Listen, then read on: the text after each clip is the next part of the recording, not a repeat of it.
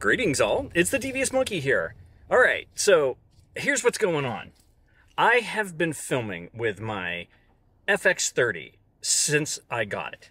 That day I set it up, put everything together, and I have filmed with it every single day since then. Problem is that with this whole starting the new job thing and doing the old job, I have had absolutely zero time available to me to edit and post anything. So again, I filmed every day, and I had filmed with the intention of cutting together a video, and I just haven't been able to. So I think I've done one, maybe two videos in 2 weeks. I'm happy to say that as of close of business yesterday, I have now completed everything that I promised I would complete for the old job, and I'm done. I sent the old boss a wrap-up email letting him know that I was all done, and everything now falls on whoever he's gonna have cover all that shit, because I'm done. Now I can commit 100% to the new day job, which is going to be challenging because I feel like I don't know what I'm doing. So I've been talking about that incessantly, and I've been super stressed and freaking out and all that kind of stuff. My wife is like, dude, you gotta calm down, take a breath. And my new boss is like, look, I don't wanna reprimand you. I don't want you to feel like I'm reprimanding you, but I'm reprimanding you. You need to relax. So I'm going to show you everything that I've filmed. Well, not everything, but I'm going to give you the gist of what I filmed with this FX30 since I got it, because I have filmed with it every day since I got it, and it is fantastic. I was especially super duper pleased the other night when I had to go pick up some dinner. It was already dark out, and I was using this FX30 with the Sony 11mm f1.8 lens, and it was like it was daytime. I mean, Sony, they're just sorcerers, man, because it was just unbelievable how, you know, like bright it was. And I was in the 4Runner, I was walking around my driveway and all that kind of stuff, and I mean, it looked like it was day. It really is impressive. That's just one on a list of things that I'm impressed by. But I couldn't be happier with this camera. Right off the bat, let's just get that out of the way. Monkey seal of approval. I'm going to show you everything I did with this. I have done everything with this camera that I would do as the Devious Monkey, meaning I'm going to walk around and vlog with it. I'm going to test it in Great Neck Park. I'm going to drive around in my 4Runner and road rage, although I had to cut a shit ton of that out because I've been stressed to the max the past 2 weeks. You know, and I sat here in the office in various positions and all that kind of stuff to film, and it works like a champ. So I got my flow going on here. So I have decided that I obviously will be keeping this camera. I'm going to keep the A7 IV as a second camera, hybrid camera, I guess, because I'm going to use it for stills a lot as well. Obviously, I'm going to keep my A7R4. I'm not going to sell everything and step up to the A7R5. I don't need it. That was just all the excitement of, oh my God, this thing's pretty amazing, but I don't need it. Not for what I do. And also I have my Fuji X-T4, which also, the X-T5, it's pretty cool. It's awesome. They did a really good job with it, and I like the fact that they're sticking, you know, to their roots, as they say, and they went back to making it more about photography rather than videography. Although the video specs are pretty good too. But I love my X-T4, so I'm going to keep that. But I am going to sell the ZV-e10. I don't need that, and I'm going to sell the 90mm macro to start with. And then I'll see what else, you know, maybe down the road goes. I'm not sure I need the 85 G Master, but it's an amazing lens. So I think I might regret selling it, but we'll see. So on the chopping block, ZV-e10 and the Sony 90mm macro. So if you want it, or you know anybody that does, drop a line down below.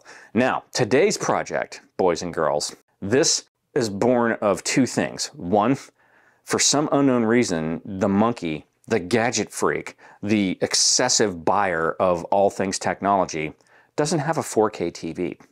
Well, I should say I didn't have a 4K TV.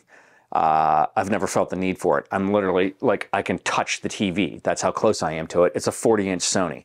I have the same TV in the bedroom to watch anime. And I have my 43-inch TV downstairs. I mean, yeah, we watch a lot more than cartoons, but mostly cartoons. I don't really need it. But I've always been intrigued by it. bless DSLR video shooter and curse him all at the same time, because he is amazing and his videos really have pushed me to buy a lot of stuff.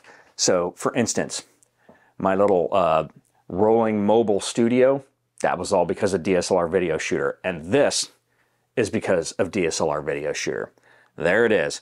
I got the Hisense 4K R6 series LED TV. His video, he got the 55, and you can go watch it. He did this video about how he uses a TV as a background and as like laying it flat out on a desk, and he did all this really cool shit with it. The biggest thing was that he was like, yeah, dude, this is a crazy sale. It's only $300 on Amazon right now. So when I looked, I saw that they had a 65, and I was like, huh, wonder how much that is. It only went up $100. This freaking thing was $400. It was 60% off. So if you're looking for, you know, a 4K TV, 55, 65 inch, they had other sizes too, but $400 for this thing. I mean, it was regularly like $1,000. So obviously the monkey had to go big. So I got that, and then that box is the wall mount. So I'm going to be putting it up on that wall right there, and it basically is going to go from here all the way over to here. It's going to cover pretty much most of that wall.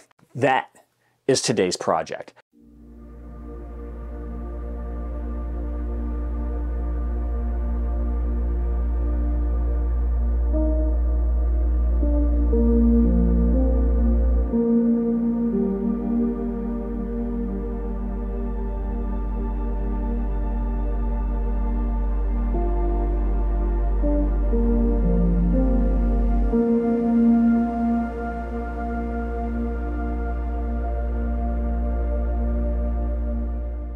All right, so I made the command decision that I am going to go to the farmer's market thingy there and get some breakfast.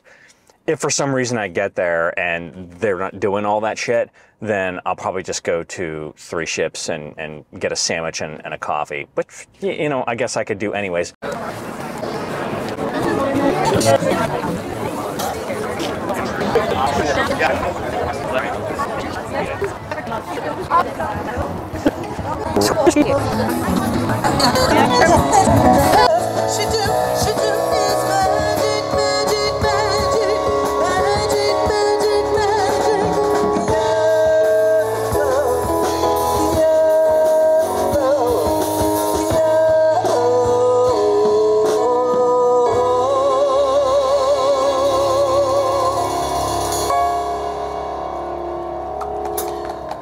Okay, kids, you know where I'm at.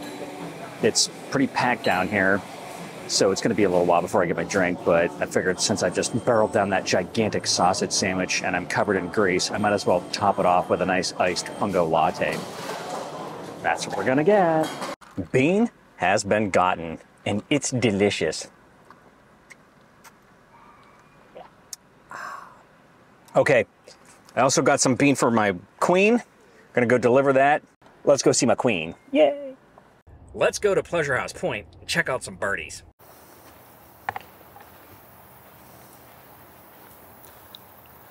Ah, sphincter loosened.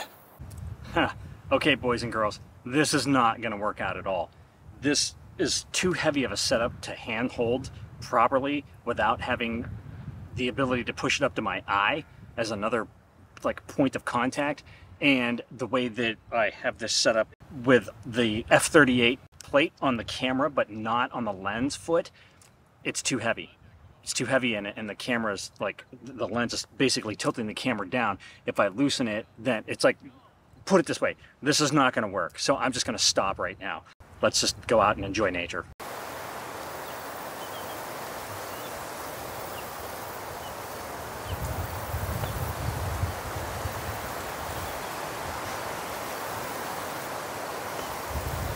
Also, I didn't realize it, but this battery's pretty low. It's already down to 39%. It's dropping really quick.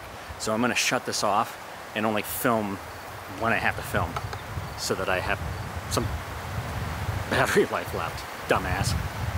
Okay, so that was a total bust, and that's the way it goes. I forgot to eat lunch though, again. I gotta get into that bad habit again where I'm having like like a shitty breakfast, if at all, and then I'm not eating all day. And I'm gonna try to not do that when I'm on the road, because this is the kind of shit that makes me race from place to place and not take care of myself, and I don't want to do that. So I'm gonna go home and have a snack and start trying to cut a video together of all this shit that I've been filming.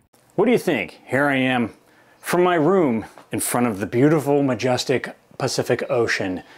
Isn't it grand? Looks pretty good, doesn't it? You can hear the birds chirping, the ocean waving. So here's the test. This is the setup that I have going on. I have my FX30 with a Sony 35mm 1.8 APS-C lens mounted on a tripod on my table, moved all the way back. It's probably about 4 feet away from me. I'm about 2 feet away from the wall. And on the wall, I have just mounted a Hisense 65-inch 4K LED TV. And in between me and the, as you can see, if I put my hand up, I block the light. I have a little Ulanzi light set at 5600, 75%, and that's kind of giving me the glow, the warm glow that I've got going on here, although I'm gonna have to figure out where the hell I really need to be to get the best lighting, because I still look a little bit weird in the camera. This is all about me having this freaking TV up here. I got the 65-incher because I wanted it to be big. It's freaking huge. I don't know how the hell I managed to get that thing up there by myself, but I did. So here we are, and this is why I did it, so that I can have different backgrounds. Now I went onto YouTube and I found basically an ocean view out of a window looping video going, and I just didn't even think about the fact that it would have sound and you know, with the ocean and the birds and all that shit. So that's actually pretty cool. And I left them on. You might be able to hear them. The other thing that I have done is I've looked at various, like in space, but they were a little bit too much for me, you know, going through like warpy wormhole things and what have you. So at this point now, I just need to get the lighting right. And I can probably take my Falconized light and slide that over and try to get it to be a little bit better than this Ulanzi light.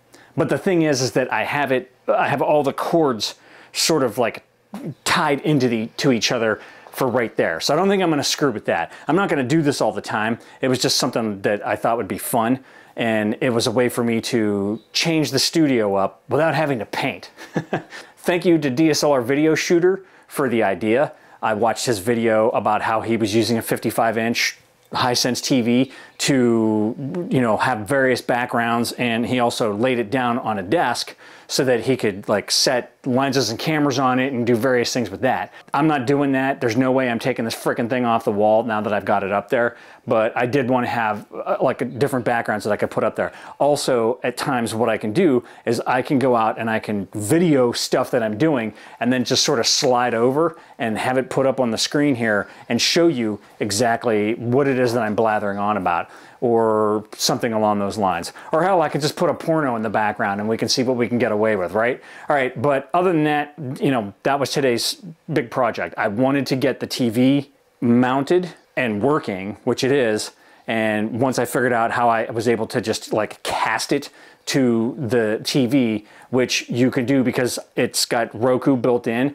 I also have it hooked up through like Apple HomeKit, whatever, and I could just go onto my iPad mini and hit mirror and send it to the TV, and then we're good to go. I can tell you right now, I'm not satisfied with this light because I am way the hell too warm. I'm too red, and it looks artificial and fucked up. So I'm gonna have to come up with something better than that if I'm gonna do this on a regular basis. I will probably have to just detach the cables there so that I can wheel that thing over here, since that was the whole point of having that thing, was to be able to wheel it anywhere in my house and use it, and then we'll see how it goes. Now I know right now, because I have that background and it's so bright and colorful, that you probably can't see the reflection of my two computer screens over there with the warpy shit, warpy colory shit flying around. But when I was doing the space scene, you could see it like right here in the corner. So that kind of sucked, but what are you gonna do? That's what this is all about. This is all figuring out how the hell to do all this stuff. But I can definitely tell you for sure that that's gonna bug the crap out of me, that lighting. And these Ulanzi lights are neat if I wanna put color into it, but as far as like lighting me in as a key light, it's a no-go. So I'm gonna have to figure something else out, and I don't know what that's gonna be, but we'll play around. So for now, I'm gonna bolt, I'm gonna go get our dinner, and then we'll see what else we can do. So I'm just gonna end this right now, and I'll just sandwich everything in between all these little segments that I've been shooting. That being said, that's all you get for today. So if you have any comments, questions, or suggestions, leave them down below. As always, thanks for joining me. Be sure to like and subscribe, and remember, kids, forward and up.